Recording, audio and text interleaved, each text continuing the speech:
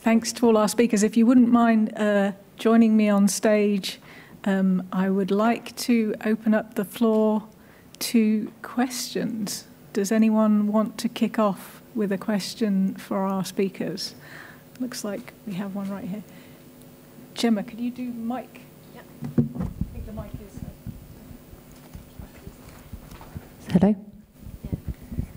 Hi, thanks. My name is Saneet, and I'm from the Institute for Global Change.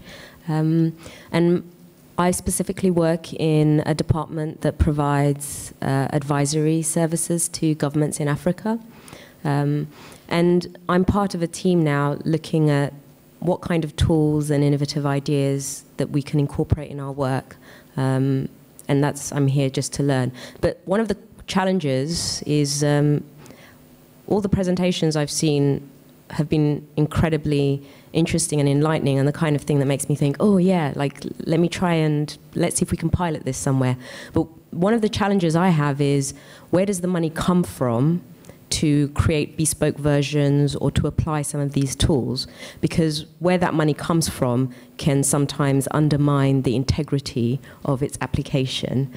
So I'd be curious to hear, in terms of like a practical takeaway, for people like me who are really keen to introduce some of these tools and technologies in developing contexts, who should fund it? Where should the money come from? And can we do it for free? And what are the risks of doing it for free? Thanks.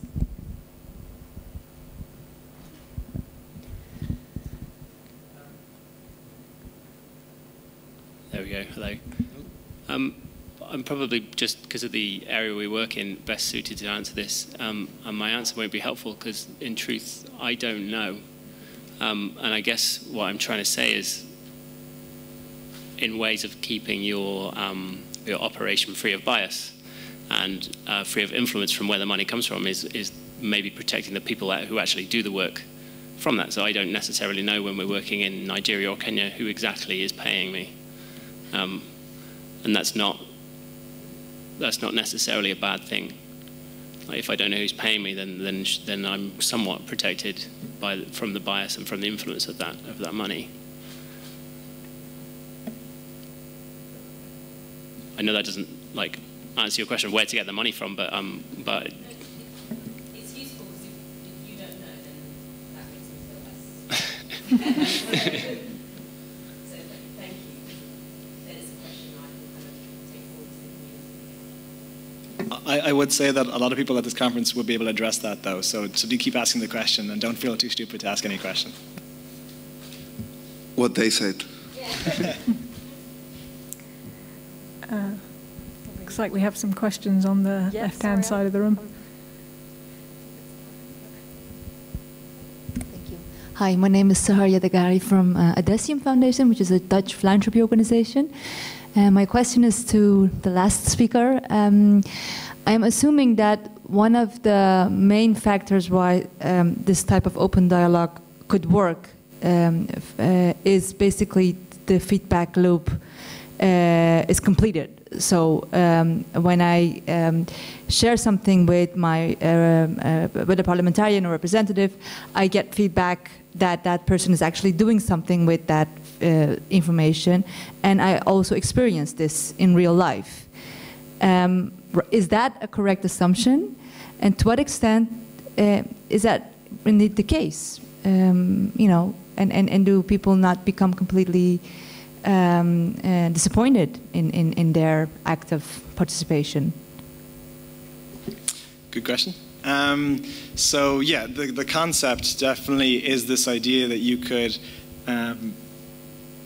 raise an issue through something like a WhatsApp type channel, and then on that, so then an AI would be kind of in the middle of this conversation. So you're sending something to your representative, and either the representative does act on it or doesn't act on it, but I guess the computer in the middle of this conversation is updating you in a non-biased way, and that is kind of keep feeding you information. And the concept here is that, rather than you going to the newspaper and opening up and flicking through these stories, that some of them are of interest to you and some of them are not of interest to you, that you're actually getting direct hits on topics that you have actually engaged on from what is, I guess, a probably government-funded source. I'm not too sure, but in some places. But it's on a topic that you've already engaged on, and it's meant to be kind of non-biased. Like, here is what happened, and you can go elsewhere to find political commentary on that. And so that feedback loop, then, I think, is something that's we're passionate about, and we showed in the pilot study with Cork. Well, while not a perfect sample of the actual scenario, because it was something that was actually it was based on most of the issues they receive are obviously city issues and not policy issues. So the issues you can physically see a pothole fixed or something like that. But those who did receive feedback were far more likely not just to think that their voice was heard on that occasion, but actually to think that their place in all of Irish society was I'm trying to think of the question there, but it was basically they were civically engaged in general and felt that they had a stronger voice. That was it in Irish society, which I think if we can create those kind of changes, even if it's perception, that's very powerful for citizens.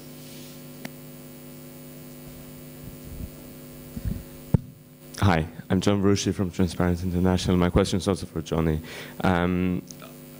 If I understood this correctly, this platform would allow people to communicate with their elected representatives, and their elected representative can then respond to a lot of people at the same time, so that saves time. Do you have any views on whether people should also be allowed to see what other people are saying to a representative and communicate with each other? Because as we know, group norms play a big role. Like, if you know that a lot of other people are concerned about the local school being built, or a lot of people are concerned about this new law or this other thing, you might also be more likely to take action on it. So if the interaction that you've designed is only from one individual to the representative, it doesn't capitalize on the collective action opportunities. So good question again. And one of the things that we wanted to move away from a little bit was, I guess, that change.org type thing where you need to create a narrative and build public mass appeal for your idea. So a lot of those times, if you have those kind of those type appeals, you have to create a black and white type argument and win the hearts and minds of people, and really build a campaign to get critical mass, to get your issue kind of front and center of public representatives. But in the paper, the last principle is actually kind of around that transparency, and part of it is ensuring that this is basically a new form of lobbying in a way, and that there is means that you can actually see what politicians are hearing on a kind of macro level.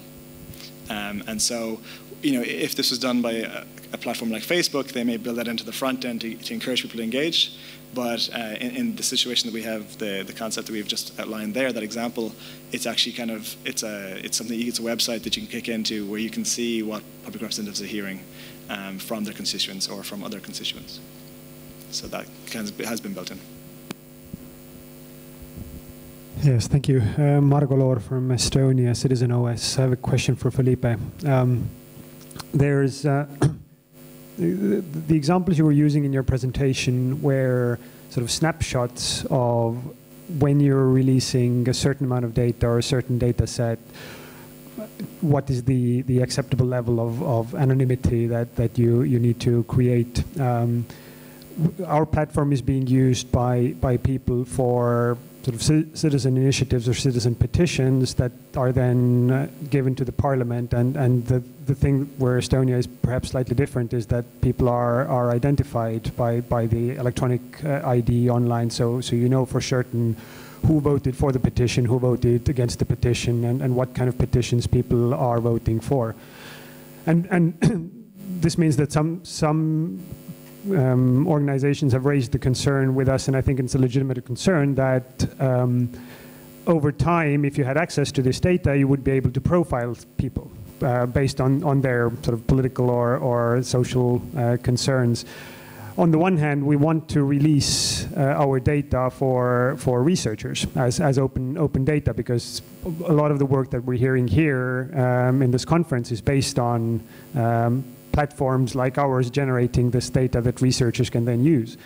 My question is, if we're releasing a set of data today and making it anonymous to the required level, but then we release more data the next month and the month after that and the year after that, and the data kind of builds up.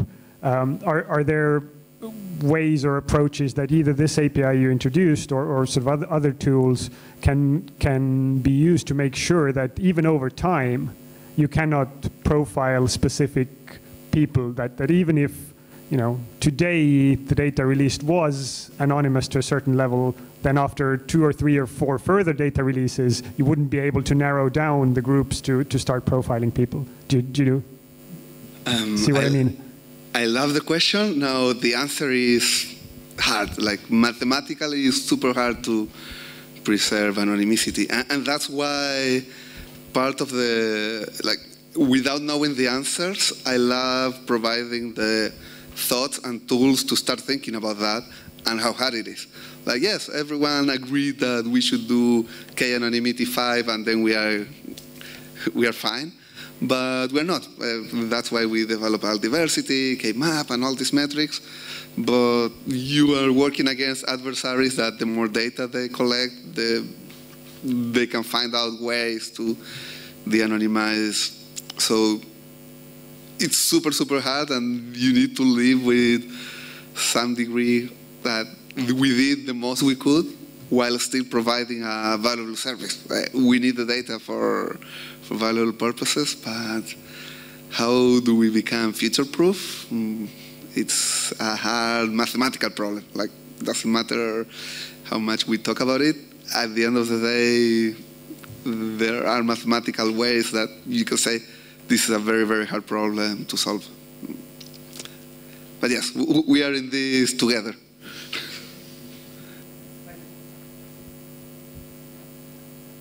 We have a question on the aisle. Hi, it's Chloe Messenger from DAI.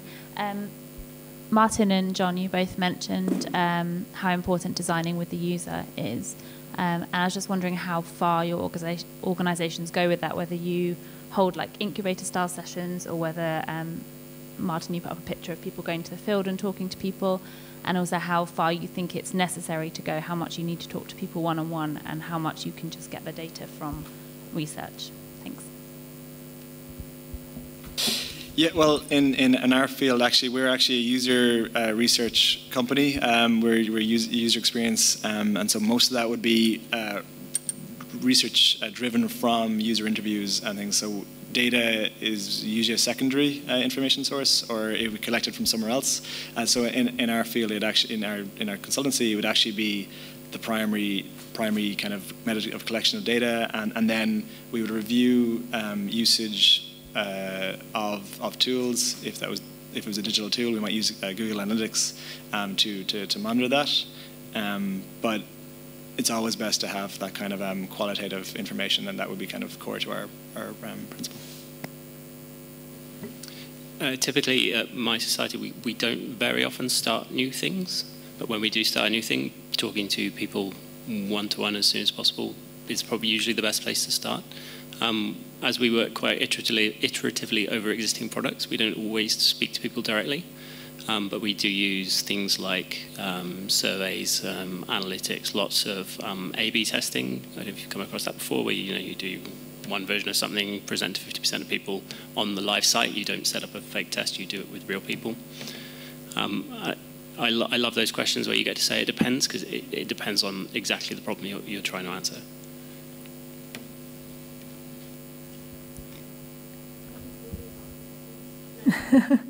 Looks like, should we have this person's first and then your second? Thanks. Anish Dorabi from Apolitical. This question is for Felipe. I just wanted to ask, it seems like from one of your examples, it seems that healthcare is one of the areas where big data analysis and on top of that AI could be the most useful and have the most transformative effect. But at the same time, it seems another one of these places where anonymity is one of that has the highest stakes and where people care the most. As in, do you see, so first of all, is this, what is holding this kind of advance back in healthcare? And also, is there a way around that problem, convincing people that their data will be, like, the incredibly personal data will be held safely, and or is this a very similar problem to the previous one? Is it a tricky one to actually deal with? Yeah, that is something I think about a lot. Again, I don't have the answers. My lawyers tell me to always say that. But yeah, I was talking to a researcher in imaging. They were doing their PhD. And basically, if you are at a university doing research on how to fix breast cancer, you don't have data. They have very few data points available, and that's a huge cost for our society. So I think we need to make this more clear that, yes, we are protecting our privacy, which is good, but on the other hand, if these researchers had more data available, they could advance years forward just by making more data available. And coming back to my favorite example is matches. Do we need to make matches disappear? Can we make matches more safer? Or it's just about regulating how we do things? Like, we can have dangerous things in our lives, and the problem is not how dangerous they are, but yeah, don't start a fire. And that's regulated outside of what a match can and cannot do by itself. And I think a lot of the solutions have to come from regulation, from ethics, of what you can do or what you cannot do with data, instead of limiting data itself. Thanks.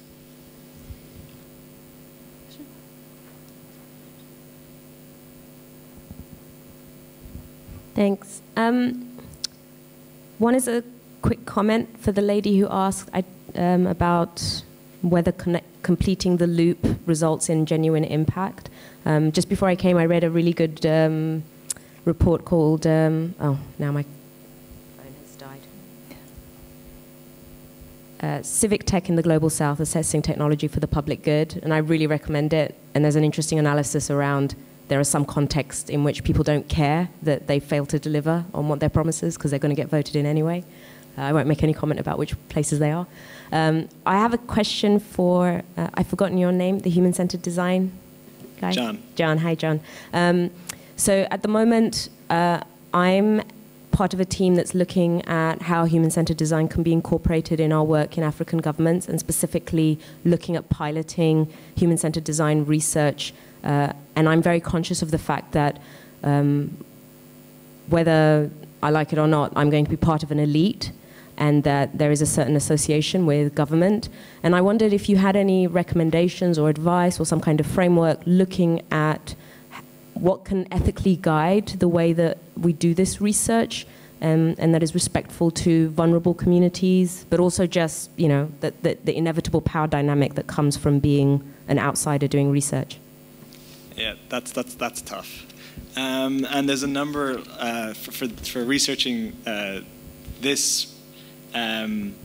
We ended up, because we wanted to talk to disenfranchised people, so we went to one of the worst areas of Dublin, went to the pub, and just kind of actually just had chats. We weren't writing notes down. We just kind of wanted to bring up topics and explore them, which is a very slow way of kind of doing what you need to do.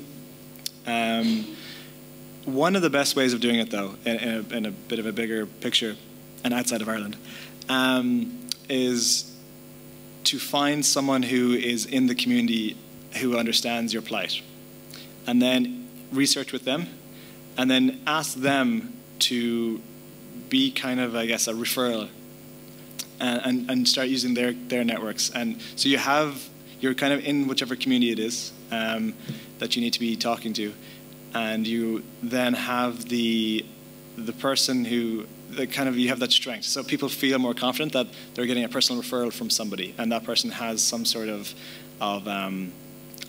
clout. So first, creating the relationship with that initial person is important, and that's typically quite a good way in terms of starting to build trust. Another way of doing it is to get someone from that community. So, we do a lot of research in different countries, and most of our research is not as sensitive as what you guys are doing. but we would have someone maybe from that country do the research, researcher from that country lead the research, just that it means that the language barriers are broken, and I guess they feel more comfortable or confident speaking to that person, especially beyond kind of the surface level detail that they want to share. So I think those would be two things that I would point out in terms of breaking that gap, which often is a tough gap to break.